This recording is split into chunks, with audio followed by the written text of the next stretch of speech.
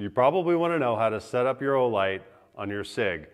So you can see here, I've went ahead and put this Olight lever all the way at the end of the rail, and then I push the light all the way back against the trigger guard.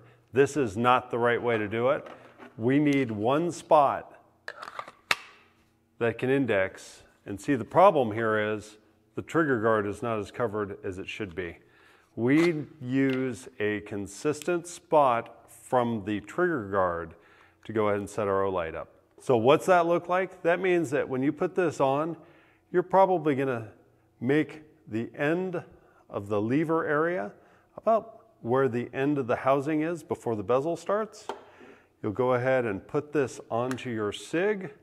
You'll push that back against the trigger guard, click the lever over, and now you have a properly fitting holster.